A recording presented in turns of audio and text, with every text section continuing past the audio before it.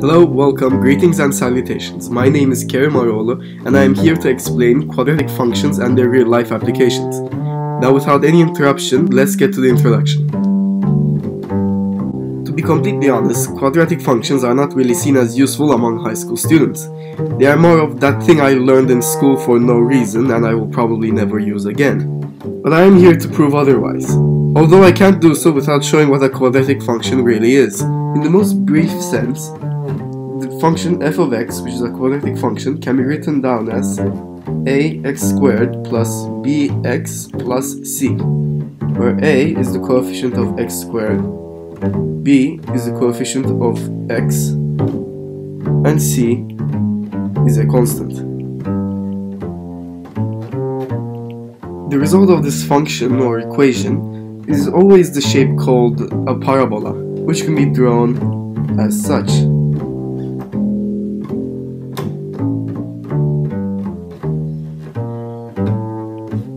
The parabola is always of the U shape. In any quadratic function, a could either be one of two things, positive or negative. If a is greater than 0, or a is positive, the graph would be an upwards U shape. But it could also be negative. So a less than 0, so a is negative. The graph looks like this, so it's an upside down U.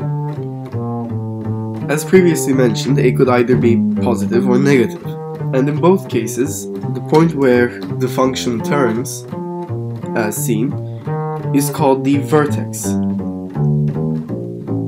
Where a is positive, the vertex is the minimum, or where the y value is the very least. But where a is negative, the vertex is the maximum point. So it is where y value is the very highest. So if you are to take the coordinates of this point as h and k is the minimum value, and where a is negative, if we do the same thing and give it hk, k is the maximum value.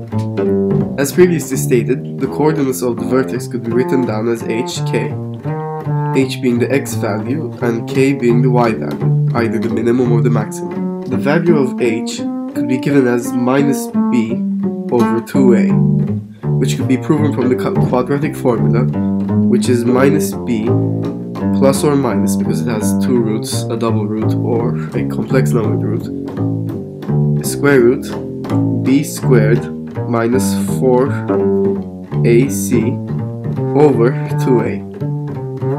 However, in this video, I will not be going into how the h value is derived. Furthermore, to find the k value, which is either the minimum or the maximum value of the parabola, depending on if a, the coefficient of x squared, is negative or positive, could be found by placing h into the function of f, or the function at hand. Quadratic function graphs also have an element called the axis of symmetry. The axis of symmetry is the line that passes straight through the parabola, also the vertex. Because the axis of symmetry passes right through the vertex, we can take the x value of our vertex, which is h, and make it equal to x in order to find the function that gives us the axis of symmetry. So then again, this function gives us the axis of symmetry. But now it's time to take a look at some of the applications of quadratic functions. Now the most obvious application of quadratic functions is trajectory, or for example, in the most simple example, throwing a ball. In this question, it is asked that we find the maximum height attained by the ball that is going at 40 feet per second up, and its height in feet after t seconds is given by the quadratic function y equals 40t minus 16t squared. So this is the same as the quadratic function formula that we looked at earlier, which is a squared plus bx plus c. But the only difference here is that it's minus 16t squared, or x squared if you will, plus 40t, and there's nothing else. So there is no c. In this question, the ball is going straight up. So if we take the maximum point and then as we know it's going to come down. If we give it a displacement time graph, ball would go up and then back down. I know I couldn't hit it, but ignorable. That would be the vertex, which we gave as hk. From earlier, we could say that h equals minus b over 2a. And in this case, h equals minus 40 over 2 times minus 16. So it would be minus 40 over minus 32, which also equals to 5 over 4, and simplified. And because we're looking for h, and h is the vertex, or the x value of the vertex, remember that k equaled y, the equation of y, which is this equation if we take it as y, h. So in that case, all we do is put h into our equation. 40, 5 over 4, minus 16, 5 over 4 squared. When solved, this equation would look like this. The 40 times 5 over 4 would be 50, minus this part would be 25. So that would be equal to 25 feet. So in this question we use the vertex of a parabola with a which is negative. As you can see, 16 is negative, so the a is also negative. So the vertex is the maximum point, also the maximum height reached by the ball. Agricultural calculations is a rather unexpected application of quadratic functions, but this question helps to show it. It says that the number of apples produced by each tree in an apple orchard depends on how densely the trees are planted. If n trees are planted on an acre of land, then each tree produces 900 minus 90 n apples. So the number of apples produced per acre is this equation right here. Because it doesn't really look like our regular quadratic function, which is ax squared plus bx plus c, we would need to turn it into one. So we can take n and put it into both, so basically expand it, which would give out 900n minus 9n squared. And to make it look even more like our classical equation, we can turn it into minus 9n squared plus 900n. So in this case, a is minus 9, b is 900, and again we have no c. And the question asks, how many trees should be planted per acre to obtain the maximum yield of apples? In this question, n are the number of trees. And again, as earlier, this graph could be drawn like such. If we put apples to density of trees, we can draw it like such, where the vertex is the maximum. And we can again write it down as h to k.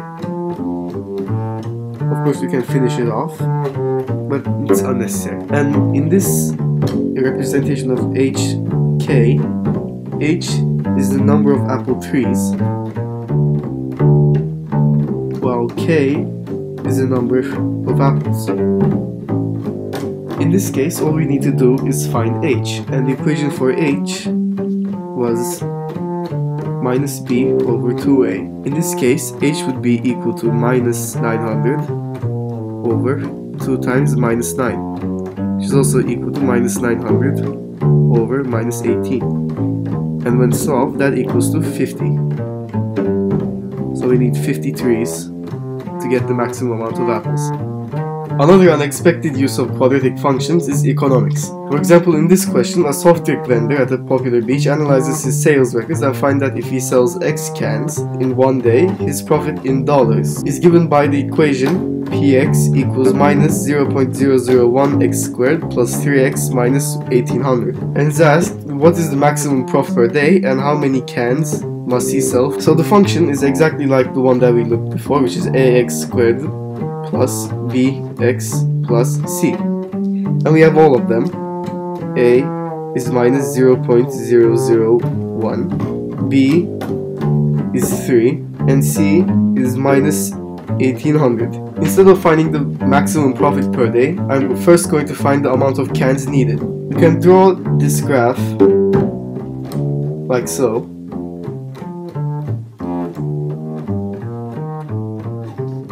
We can give our maximum point, or our vertex, h to k, as we did before. In order to find h, the amount of cans needed for maximum profit, we did minus b over 2a. So in this case, that is minus 3 over minus 0.002, which equals to 1500 cans. And in order to find k, which is the maximum profit, we need to take h and put it into the function p. So that gives us minus 0.001 1500 squared plus 3 times 1500 minus 1800. And when solved, this would give 2250. This would give 4500 and minus 1800. And this would all be equal to $450. Those were only two of the many applications of quadratic functions. Other real-life applications of quadratic functions include trajectory and physics such as ball throws, arrows, and missiles, economics like profit maximization, sales, advertising, and revenue, certain area-related builds such as rain gutters and horse corrals, and even pharmaceuticals, for example measuring how effective a certain drug is when concentrated in blood. I hope I've been able to convince all of you that quadratic functions aren't just something that you learn in school, and that they are very useful when grades aren't everything.